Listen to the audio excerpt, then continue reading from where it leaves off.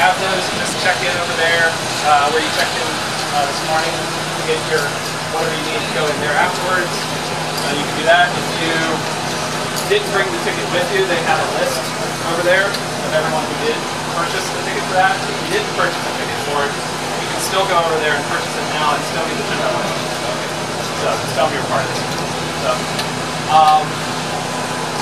we have a couple of other upcoming events. Just to know about our annual Planning Congress picnic will be in June, Thursday, like we've done the past couple of years at Carlin Park. That's Saturday, June 3rd. So look for announcements on that. And then our annual Planning Challenges event that's been a calm the past couple of years this coming year. That's June 22nd to Thursday. It's pretty much an all-day event with a lot of planners that coming in from around the state to talk about planning challenges, especially with relation to sea level rise this year. We also have a sign-in sheet that's circulating back here to the AICP credit. Make sure you sign up for that. And then thanks to our speakers who volunteered to speak to you. We have Bill Cross, Principal Site Planner with Palm Beach County, and he's going to speak to you a little bit sort of about the county level and the code changes in the ULDC that have that they've recently adopted with relation to breweries and like. And then we also have Denise Pennell with the Westgate CRA. It's going to explain how that's all being implemented in Westgate.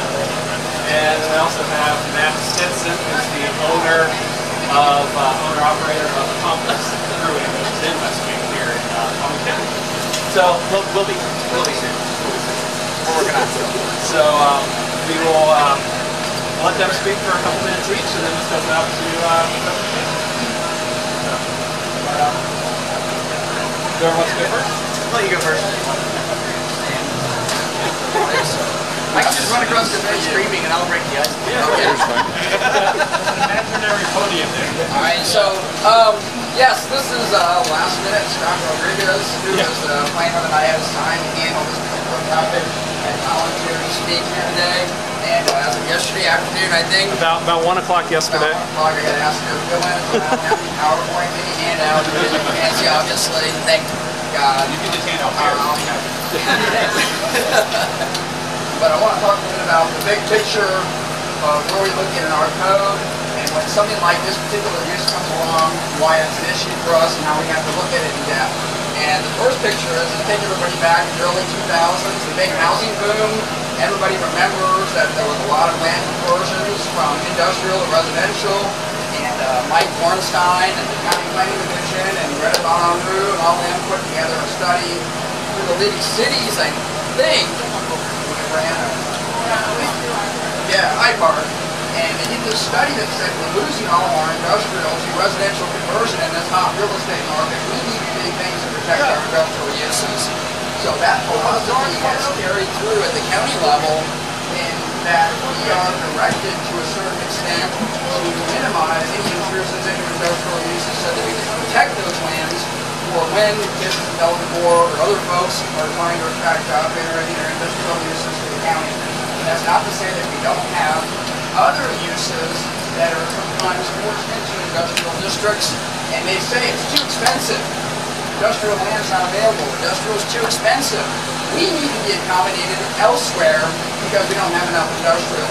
So it's a give and take type situation. We've got land conversions, we've got other uses intruding into industrial, and when the market gets hot, we don't have enough built industrial space, we get pressure from other industries to locate out in residential districts, agricultural districts. So we're always looking at the big picture. The next thing that we have is that when we do have industrial uses, we are directed to protect them, and we're directed to protect them in a way that uses that come in that sometimes fit, and they have accessory uses, how can we accommodate them without adversely impacting industrial districts? And that includes, sometimes, and very rarely, I can't name a whole lot of these folks, some people say, I don't want this use in my industrial district because people are there at 11 at night and I got all my equipment stored over here in the yard, and I don't want a bunch of drunks running over here and jumping on my equipment, stealing it, run away with it, whatever. So industrial districts kind of have that perception that it's there 8 to 5, and then it shuts down. The weekends, it's quiet. I don't have to worry about my stuff being bothered. The other aspect of it is that when we get into the details of land use conversion, this type of use in industrial districts, we have problem parking.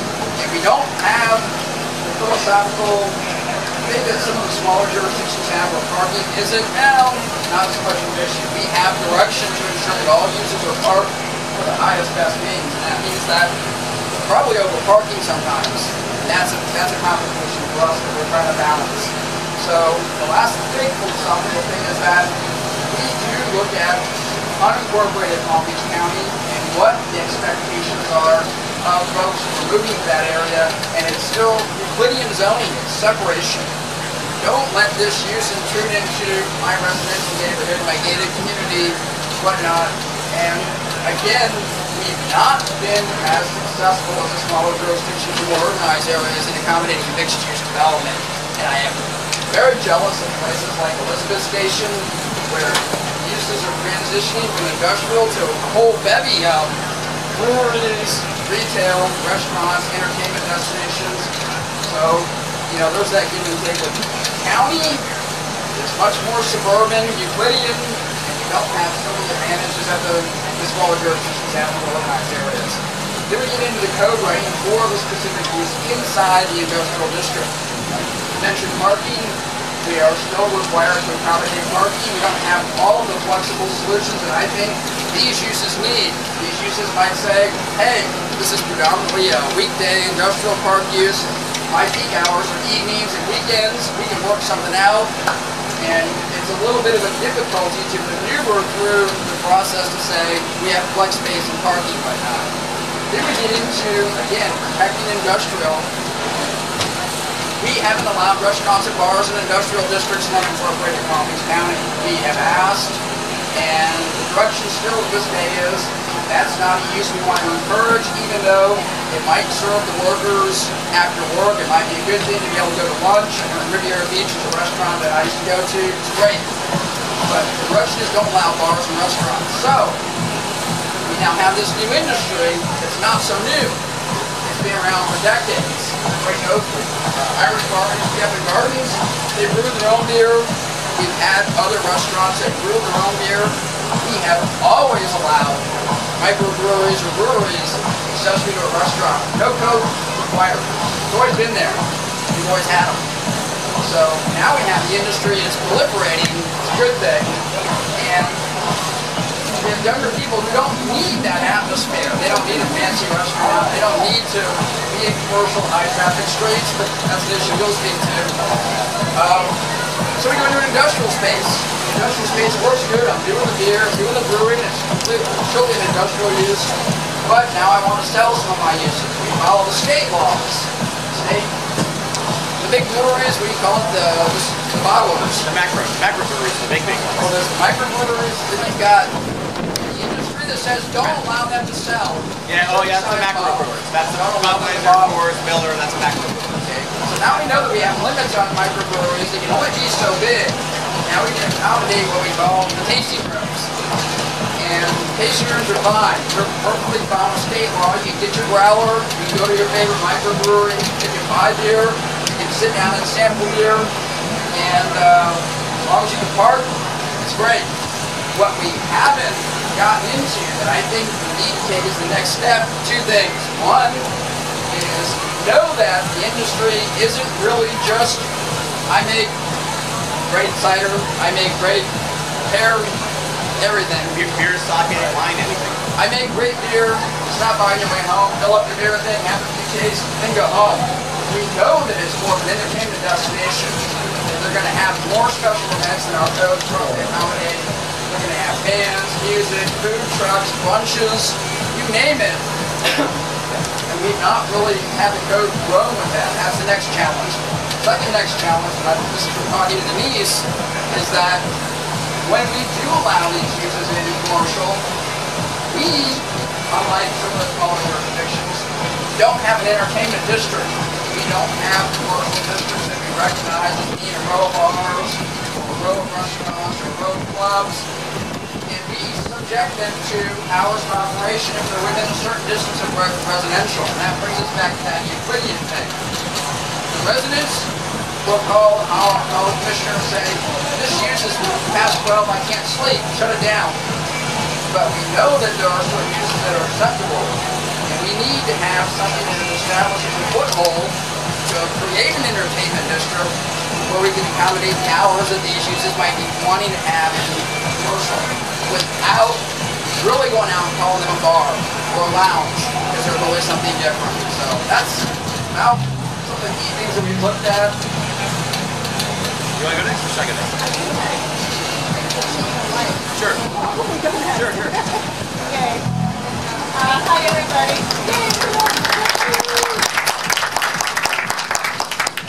So I'm Denise Carroll. I'm a senior planner at West ACRA. And I've been working with Scott on you guys actually. More on this than Bill. Bill was kind of the team and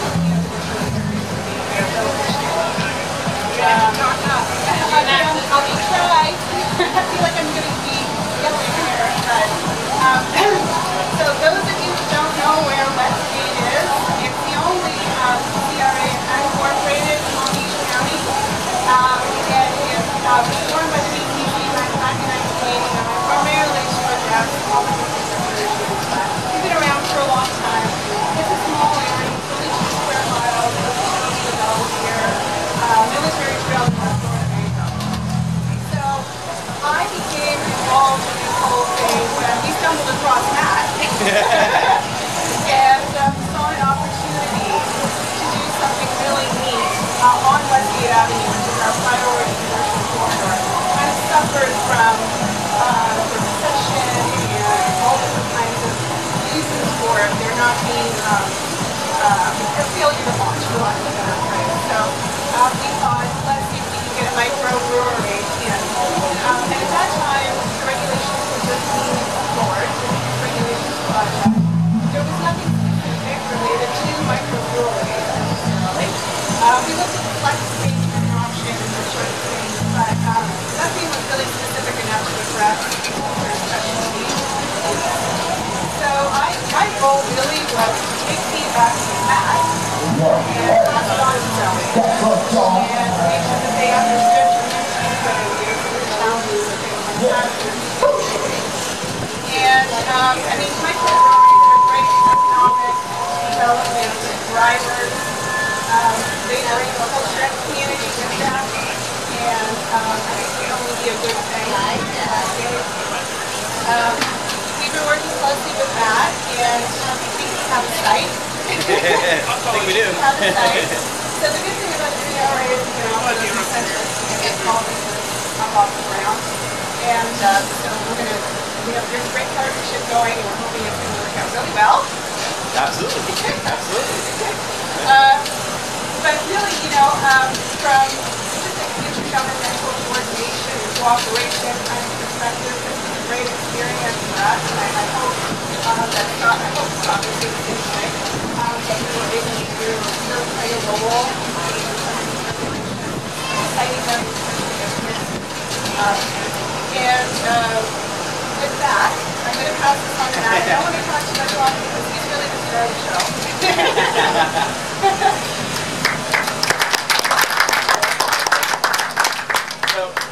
So I'm going to ask you a question first. By way of hands, how many of you currently have a brewery project in your domain of responsibility? How many of you want a brewery project, or a winery project, or a distillery, or a sake facility, or a kombuchery, or something involving the delicious suds of alcohol? Right? So it's a lot easier than you think to do this. There's a lot of misconceptions of what we are. I can tell you, it's very simple. We're awesome. We are simply awesome in liquid form, 12-ounce bottles, 16-ounce cans, awesome. And so, what we're not is we don't want biker gangs, we don't want college kids, we don't want drunk idiots, we don't want them. Just like you don't want them, we don't want them either. We ain't that. So, that's the first thing that you have to kind of figure out, what is a brewery?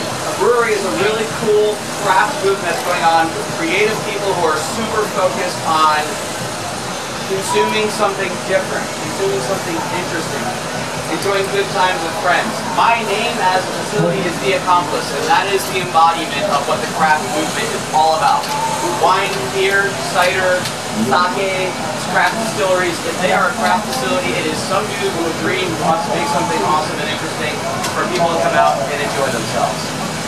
If it's destructive to you, it's destructive to us in our community.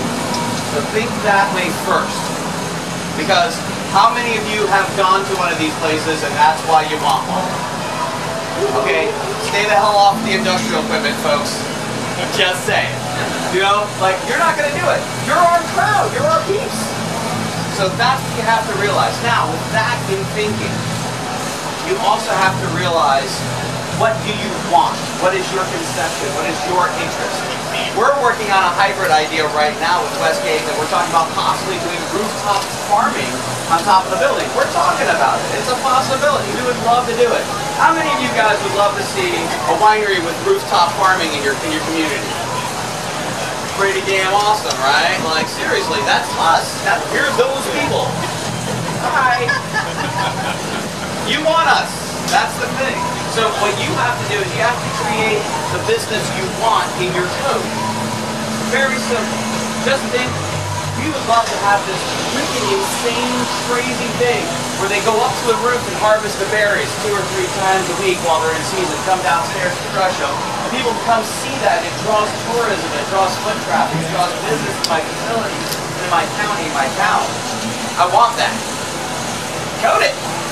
We are very accommodating people. If you make the code, they will come. It is that simple. We started out 5 years ago, and the problem that we hit, actually, I'm 7 years.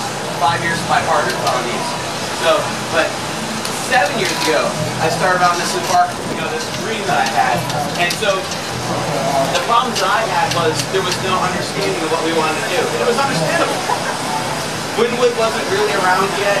Boynton Beach was a baby.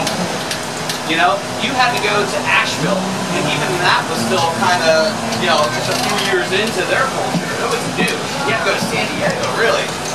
And so, I think we're finally over that hurdle of, what is a brewery? What does a brewery do? What is a brewery going to do for us? Do we really want one? What is it?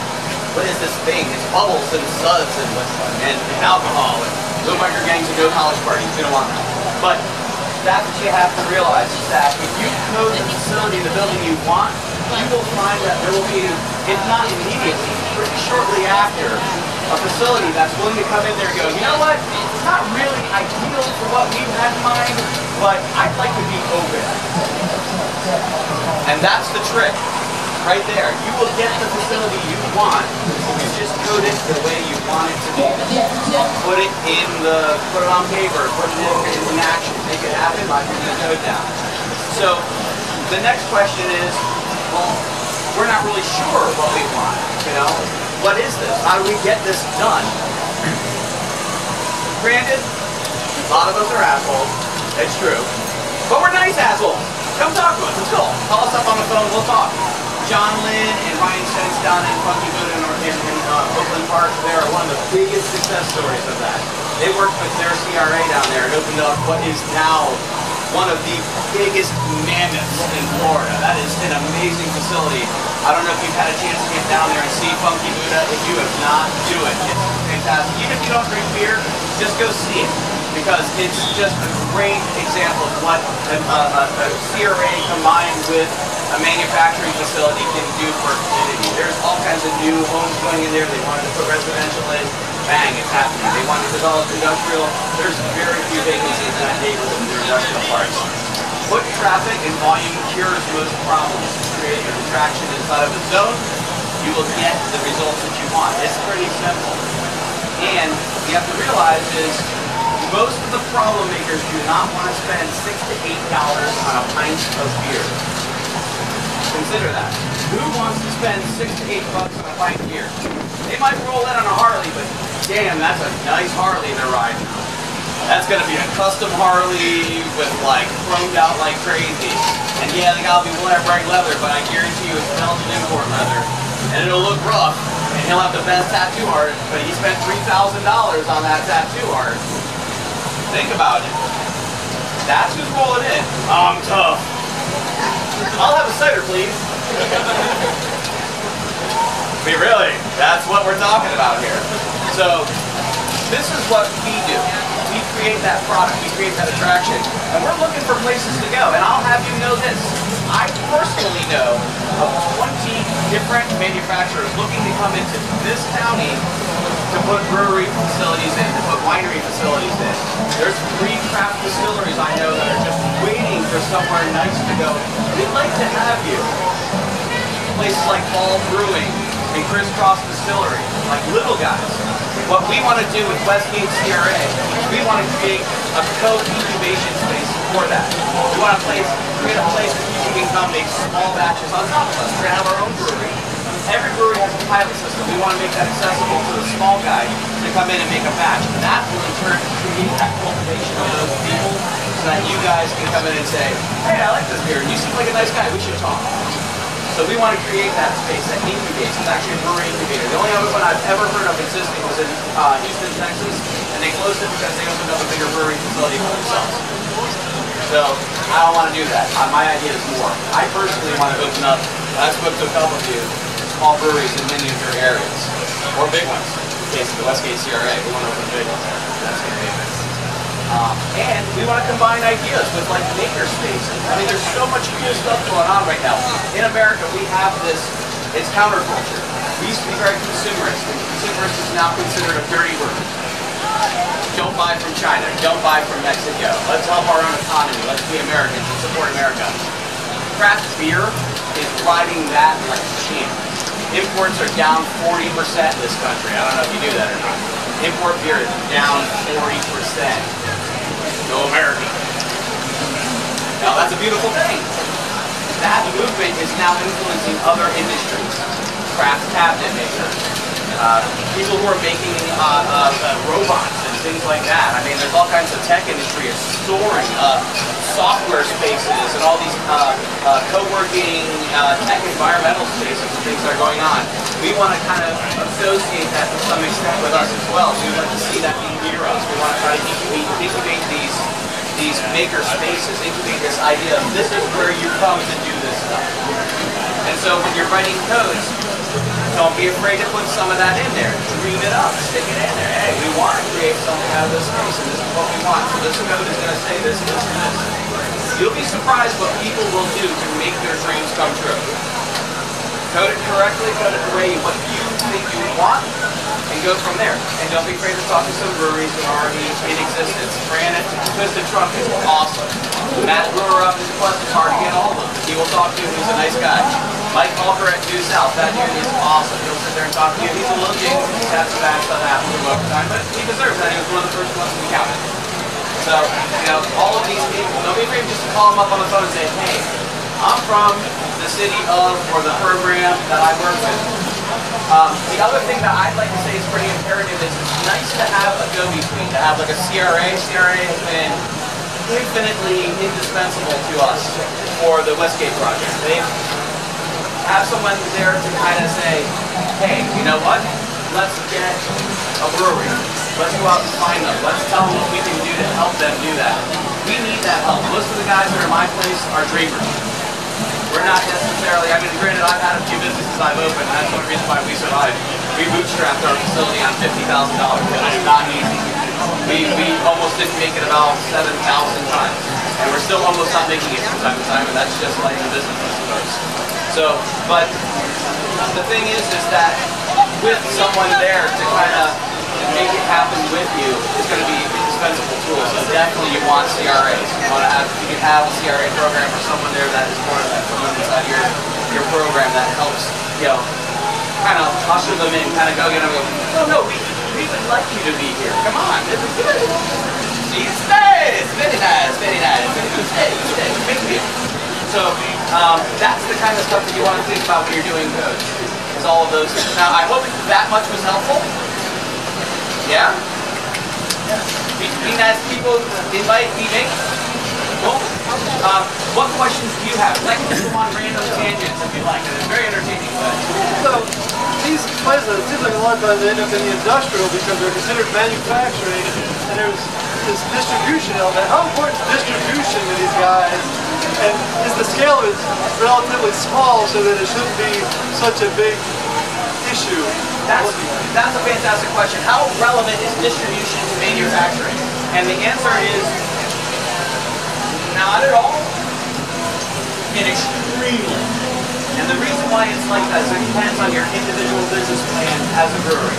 When we opened up distribution only. Bad choice. We actually needed our tasting room to survive. Our distributor did unpleasant things to us, and so that was the first time we nearly went out of business. Actually, it was the second time and the third time as well, working with our distributor side. We eventually got a great distributor. He really does wonderful things for us, and we've gotten more distributors since then. But when you're first starting, having a tasting room space becomes a way of life. So even if you're primarily a manufacturer, I think you would be smart to give them a place, even if it's tiny, even if it's 10% of square footage.